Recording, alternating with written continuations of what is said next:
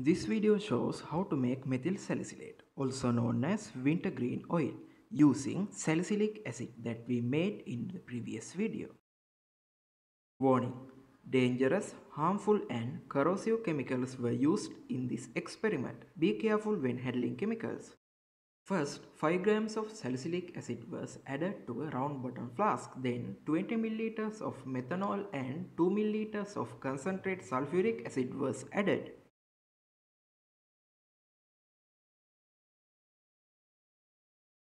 Now the mixture is needed to reflux for 30 minutes in a water bath.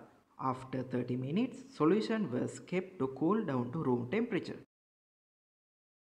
Then the mixture was dumped into 30 milliliters of distilled water. For separate the wintergreen oil that we prepared, first we need to remove unreacted salicylic acid. For that, 2m sodium hydroxide solution was added to the mixture. We need to add sodium hydroxide to the mixture until the mixture shows basic to litmus.